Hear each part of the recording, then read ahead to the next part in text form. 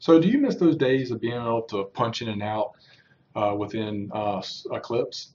Well, I'm going to show you real quick how you can start doing that again with Paychex. What we're going to do is we're going to embed Paychex right into Solar. It's a new feature in this new version of Solar. So I'm going to hit on Add Category at the top of the screen. If you didn't see that, it's right here. Click on Add Category. And what I'm going to do is I'm going to give it a name. I'm going to call it Paychex. And you can call it whatever you want to. And then I'm going to click on that drop down and give it an icon. And somewhere in this big old list of icons, there's a dollar sign. There it is. And then we'll hit OK. And as you can see, I've got a new category here with no widgets in it. So I'm going to right click and I want to choose Add Widgets. Then I'm going to scroll down to the bottom of the screen here and choose Web Widget. And now it's asking for a URL. So I'm going to go out to SharePoint real quick.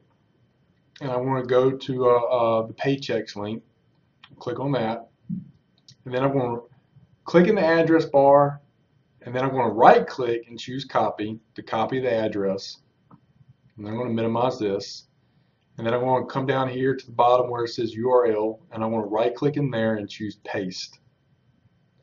Then I'm going to come up to web widget size, click on the drop down and choose fill, and then hit OK.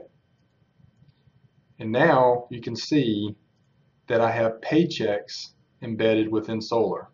So when you come in the mornings and sign in, you get this screen, you can click on your Paychex, type in your username and password, hit log in, and punch in and out.